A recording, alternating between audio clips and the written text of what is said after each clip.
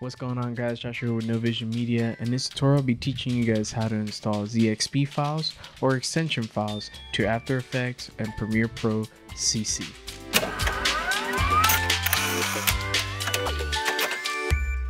So the way that we would do this is basically by going ahead to a specific website of the extension that we would like to install or download. So I have Motion Bro and Animation Studio. Links will be in the video description for you guys to check these out and then download them yourself. And then there are two specific installers that I have found. One I prefer the most, and I will let you know which one that would be. So we have the ZXP Installer, which is a very minimalistic installer, and the other one is by AE Scripts. It's also another ZXP installer, but this one I recommend the most, and I will show you why. So if we go ahead and we have our ZXP files or extension files already downloaded onto our desktop, and then you can open up whichever program you want. I have both of them installed for the purpose of this tutorial video. As you can see, it's very minimalistic. All you have to do is just drag it onto here.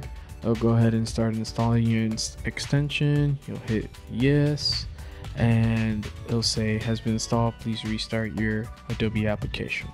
That's pretty much it. And then the other one that I really like is the one by AE Scripts, and it's this one right here.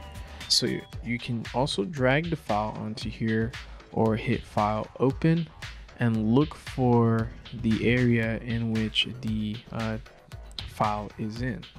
And what I love about this one is because it shows you the program in which these extensions are installed. So if it was a Premiere Pro based extension, it would show Premiere Pro, and it shows the compatibility, the version, name of the plugin. You can even click on it, uninstall it, you can reset it, so basically refresh it, and then you could even disable that specific plugin in case for some reason your program's been crashing, because that can cause crashing of a program, certain extensions or plugins, and you could even enable it back once you get that resolved. So this is a very intuitive one. It gives me a list of what has been installed, so I don't have to go through other means like going through the file explorer or the control panel to try to find what I have installed.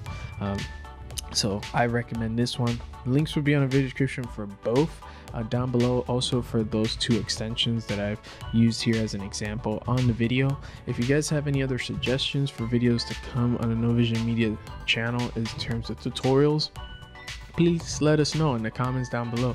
If you're watching this on Facebook, same thing, leave a comment down below. Hit the like button if you like this video.